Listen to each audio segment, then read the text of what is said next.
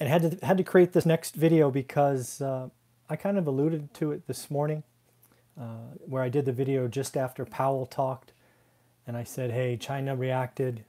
You know what might happen if we react? You know, the punch, counter punch, all of that." Well, it looks like we just went out and we just tried to throw a knockout punch, if you will. And again, I go back to what I've said a couple of times. I don't know what winning feels like. I don't know what a touchdown or a three-pointer or however you want to say this is in a trade war. I don't know what winning looks like. But to call someone the enemy is another level of negotiation tactic. And it's, you know, I don't pretend to play in this space. I don't tend to know anything about negotiating with a foreign entity. So, you know, don't know any of that. I'm a real estate investor. So when I see headlines like bad sign for trade talks, you know, China labeled an enemy, all I can think about is the trade war is going to get worse. And then I go back to what Powell said this morning. Powell said in a couple of articles in his prepared remarks, there is no script on how the Fed should handle interest rates in a trade war. Well, I think a couple of things are certain now. I think the trade war gets worse. I don't know how you could call the other party an enemy without them reciprocating at some level. So I expect the trade war to get worse, where I thought just a minute ago things were getting better. I expect more headlines. I expect the yield curve to invert again if it hasn't already. I expect a lot of scared money to come in and make the 10-year cheaper than the short term. I expect a recession. I expect the Fed to lower rates. I go by what I said a couple of weeks ago. I expect the Fed to lower rates by 0.5% at their next meeting.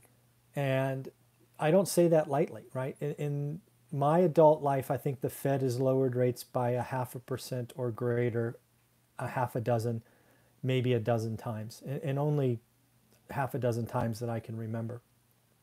So for me to say that I think the Fed's going to lower rates by a half at the next meeting means I'm scared. Means this is uncharted territory.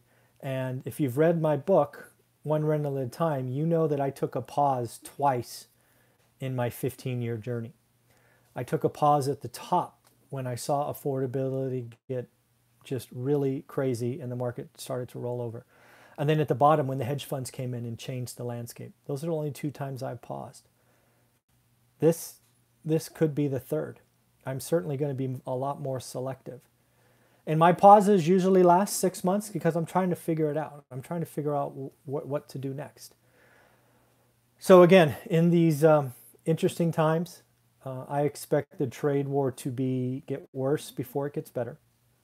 I expect the economy to get worse before it gets better. I expect interest rates to get cheaper before they go higher. I expect listings to go up. I expect price cuts to go up. I expect consumers to tighten. I expect earnings to be down. And, you know, a lot of it has to go to the trade war, not necessarily the trade war specifically, but how it makes the consumers feel, right? Consumers are paying more for stuff. They're seeing negative headlines. They're seeing talk of inversion. They're seeing all these people on TV talk about scary times, and consumers are fickle creatures. We could easily keep our credit card in our pocket, and consumers can talk themselves into a recession. And I can only imagine the headlines that are going to go across the tape this weekend. And it could go one of two ways. It could come out sometime tomorrow or Sunday morning with some kind of, hey, I was misquoted or other nonsense, and no, you're my best friend, right? It could go that way. Or we could see a reciprocation where the other side goes, yep, we're enemies.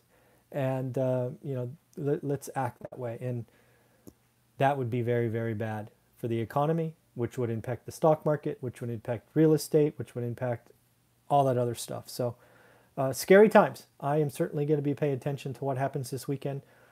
I was shocked by the headline that we are now calling China, or at least their leader, an enemy. I think that's at best a poor choice of words if it was said, and probably not the greatest negotiation tactic. But again, I don't do this. I don't know anything about the diplomacy. I don't know anything about anything. I'm a real estate person trying to figure out what's going on with consumers, and I look to the market to see how the market impacts consumers. So with that said, very interesting times, and I'm going to get the popcorn ready because this weekend could be pretty interesting. All right, everybody, have fun. Take care. Bye.